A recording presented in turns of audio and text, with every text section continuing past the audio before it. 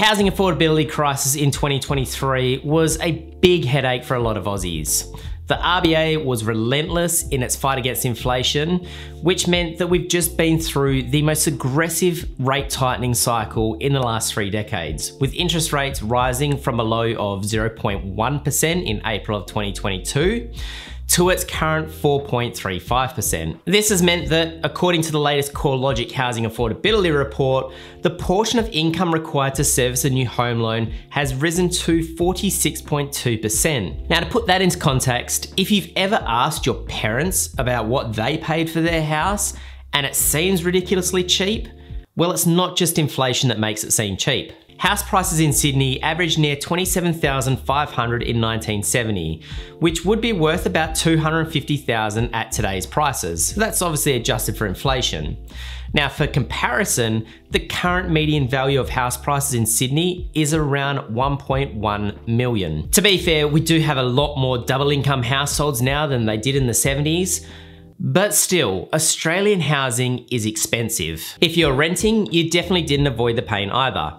On average, across all capital cities, rents have risen by an average of 10% over the last 12 months, taking the median rent up to $616 per week.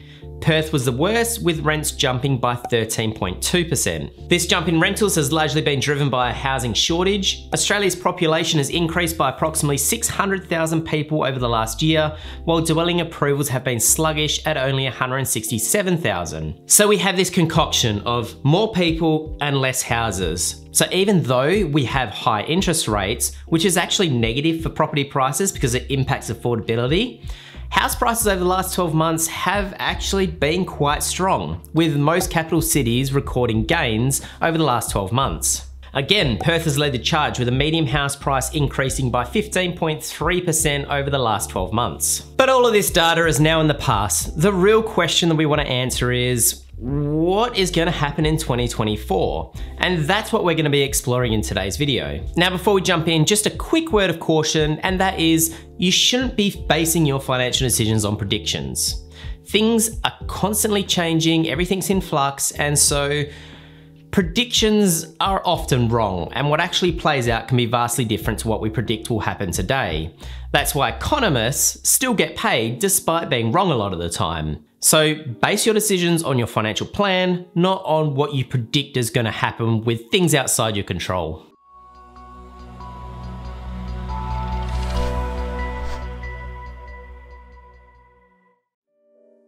Hello guys, Brad here from The Guided Investor. Welcome back to the channel for another video, and this is my first video for 2024.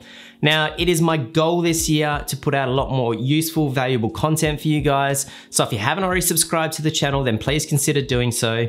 But right now we are talking about Australia's property market for the coming calendar year. Kicking off 2024, housing affordability in Australia is going to be largely driven by 2 key factors. And this is the same factors that impact the price of pretty much every asset out there.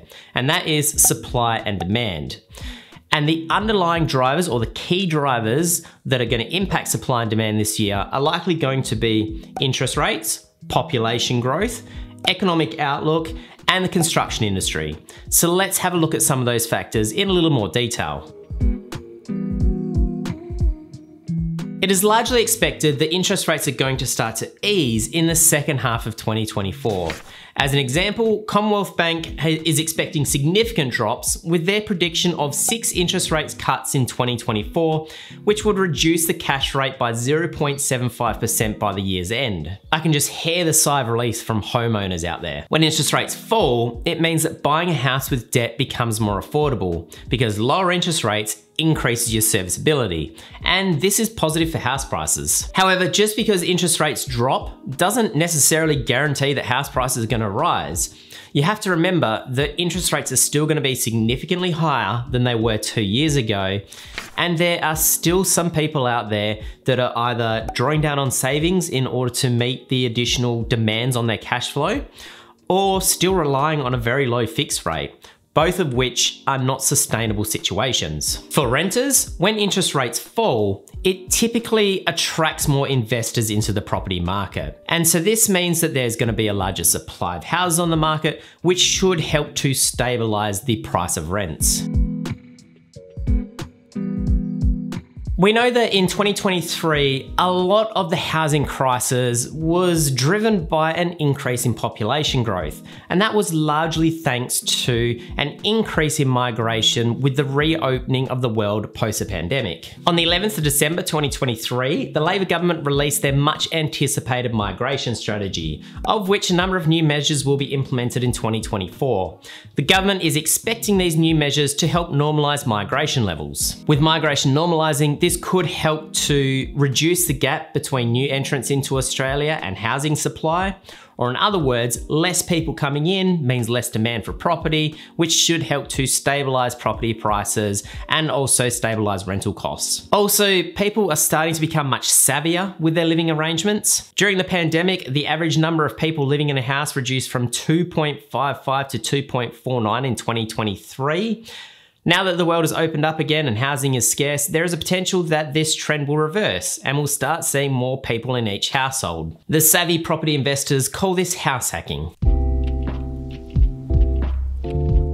The number of new home sales across Australia fell in 2023. This will likely see the volume of homes commencing construction continue to contract into 2024, resulting in the lowest number of new house commencements since 2012. Also, the construction industry is doing it tough, with the highest number of job redundancies compared with other industries and increasing company insolvencies. This actually indicates that Australia's housing crisis may continue to worsen in 2024, because without a strong construction industry, there's going to be less houses, which means less supply, which is going to keep house prices elevated and rental costs elevated. However, it would be interesting to see how quickly this could turn around if we do get that reduction in interest rates. The recent and relentless rise in interest rates has one key agenda, and that is to slow things down to get inflation under control. And it appears that it is working. Inflation fell from its high of 7.8% in December 2022 to its current 5.4%. We are yet to see just how much these recent interest rate increases are going to impact economic growth. Are we facing a situation where interest rates have increased just enough in order to bring inflation down without slowing down the economy too much? Or are we currently sitting on the cliff of a large recession? This is what's referred to as a hard or a soft landing. If a recession does hit, well, then that's where we could get the hard landing scenario.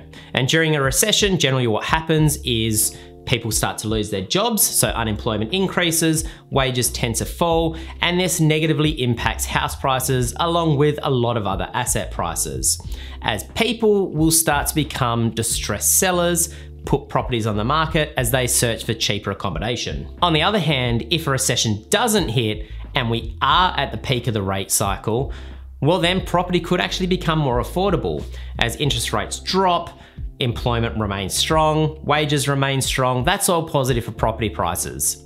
At the moment, it's all just a bit of a guessing game. The truth is that nobody knows where property prices are heading in 2024. We've looked at some of the key data, some of it suggesting that the housing crisis is actually going to worsen, and some of it suggesting that the housing crisis is going to ease. If I were a betting man, which I'm not, then I would predict that in 2024, certain states are probably going to soften a little and certain states are going to do better and remain fairly strong.